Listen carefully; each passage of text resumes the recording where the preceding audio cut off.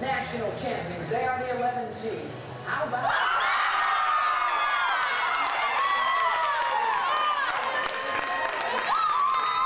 Well, my first thought is it's so cool just to see in such a short time that Kentucky is on the map in softball. I mean, to be able to be picked by the NCAA committee as one of the teams to host a regional is really a huge stepping stone for the program. So that was my first thought. And then I think that we have a good regional. I think the teams in it are excellent. You know, we've played Marshall before. It was a good game. So they're obviously an awesome team. And Virginia Tech and both Notre Dame have had good seasons. So I think it's going to be a tough region. I think it's going to be a really exciting time in Lexington. I don't think I've ever been more excited.